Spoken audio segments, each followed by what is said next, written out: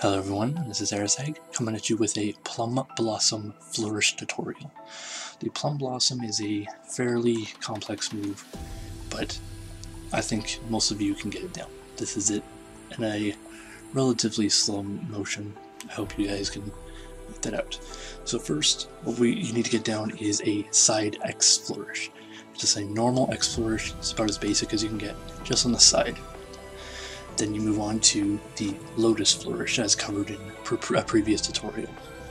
I recommend getting this down as fast as possible, like to get it as fast in motion as possible as you see here. Then it just plays in better later on. So then we go into the actual Plum Blossom. As you see, it's just a lotus followed up by two upward X strikes on the side. So one up, down. So, from behind, you get the lotus, 1, 2, back into the lotus, 1, 2, back into the lotus. You do it again from the side, because you gotta remember that the blade does travel behind the back 3 times in total this move. Goes behind the back there, and then there again. There,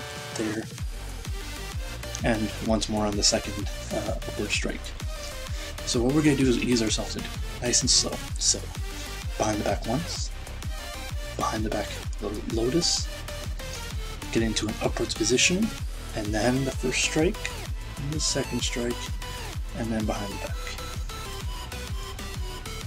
Get into upwards, first strike, second strike, and then back. As you can see, it's pretty straightforward. It just takes practice, persistence, and just understanding that your body knows what to do. Just practice it slowly, and then you can get faster, faster, and faster. I've not done this move for very long, but it's already, like, as you can see, I've already gotten fairly fast. I'm actually surprised just reviewing the footage how fast I've been getting. So I hope this has been educational for you all. If you enjoyed this video, leave a like, leave a comment if you want to see something. If there's something that you want me to go into specifically, like a specific form, specific move, my thoughts on certain things, whatever, I'm free to do whatever.